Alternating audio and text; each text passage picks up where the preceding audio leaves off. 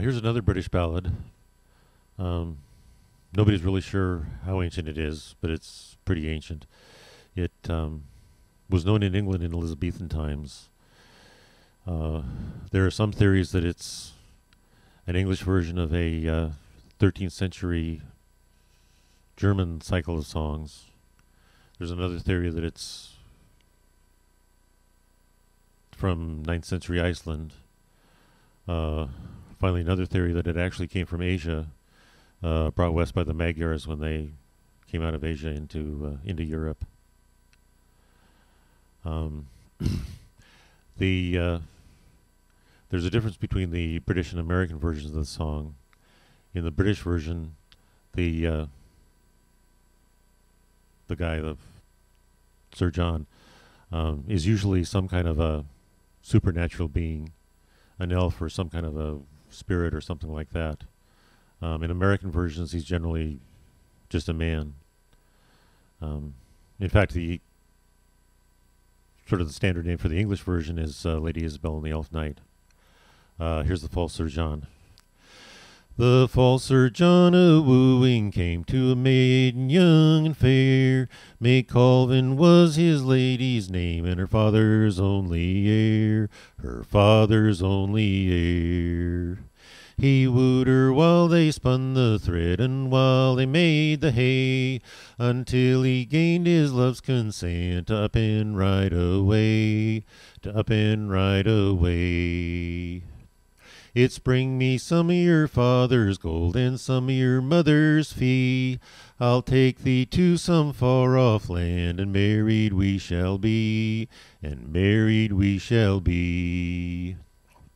She's gone into her father's coffers, where all his money lay. She's took the yellow and she's left the white, and lightly slipped away, and lightly slipped away. She's gone into her father's stables, where all his steeds did stand.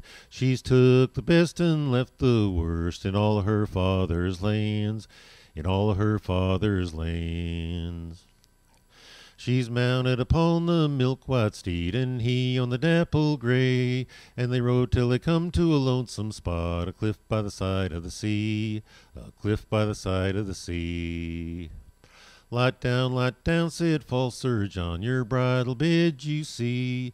'Tis 7 women ever drowned here, and the 8th one you shall be, the 8th one you shall be. Have off your holland smock with borders all around, for it's too fine and costly to rot on the cold, cold ground, to rot on the cold, cold ground. Have off your silk so fine, and lay them on a stone, for they are far too costly to rot in the salt sea foam, to rot in the salt sea foam. Take off your silken stays, likewise your satin shoes, for they are far too costly to rot in the sea with you, to rot in the sea with you. Turn around, oh false Sir John, for to gaze at the leaves on the trees, for it don't become a gentleman a naked woman to see, a naked woman to see. So it's false Sir John has turned around, for to gaze at the leaves on the trees. She's made a dash with her tender little arms, and pushed him into the sea, she's pushed him into the sea. Oh help, May Colvin, oh help, or I shall drown. I'll take thee to thy father's house, and lightly set thee down, and lightly set thee down. No help, oh false Sir John, no help will ye get from me.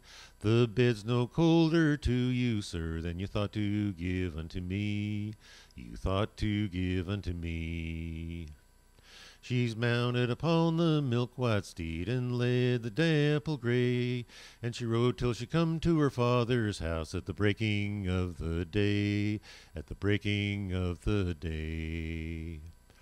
And then up spoke the little parrot, says, "Me Colvin, where have you been? And what's become of the false Sir John who went with you riding?